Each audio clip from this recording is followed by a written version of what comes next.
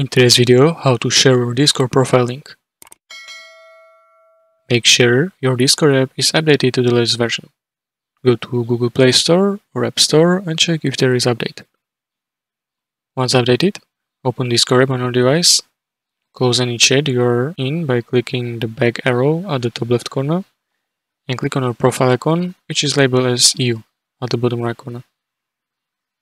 Click on gear icon to open Settings and scroll down to App Settings section and click on Advanced.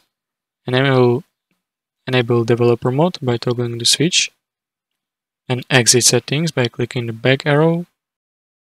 Go to any server where you have sent message and find one of your message in the server or send new message. Click on your profile icon next to your message to open a mini profile view. Click on three dots at the top right corner of the mini menu and select Copy User ID. Open your Notes app or any text editor and copy this URL template.